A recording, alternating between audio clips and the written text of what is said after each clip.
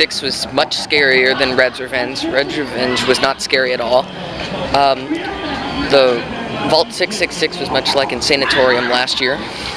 Much scarier, much longer. It was pretty insane. Red's Revenge reminded me of Evil Dead last year at Universal Studios Horror Nights.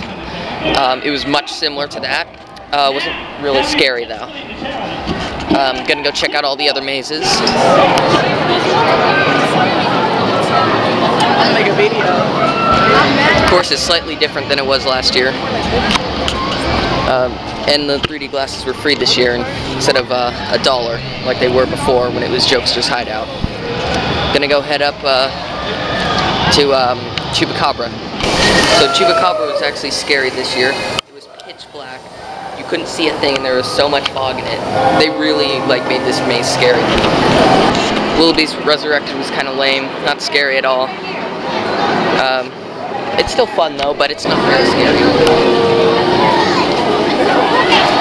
Willoughby's Garden of Darkness was basically just like Black Widow. Everyone was dressed up as camouflage, so it blended into the walls. So basically all they would do is move a little bit and people would jump, which was kind of funny. Not very scary. The best one though so far is Vault 666. 2 more mazes to go, but I've done all the new mazes so far and they're pretty good.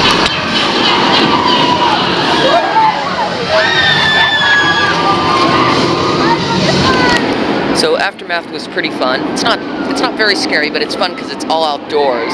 So it's more open, so you're not compressed into one small place. It is open, which is makes it much more fun. I'm gonna go head out to the last maze, Total Darkness, which was my favorite last year.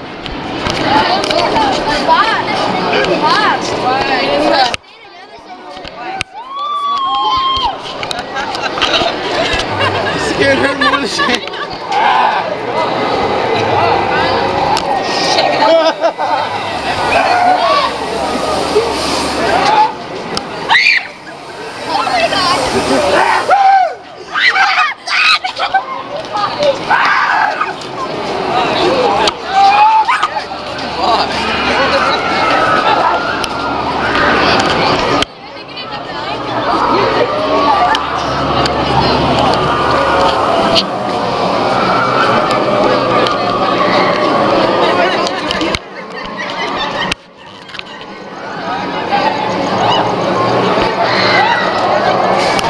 Total Darkness was the exact same as it was last year, except they didn't give you any light at all, so it was even more difficult.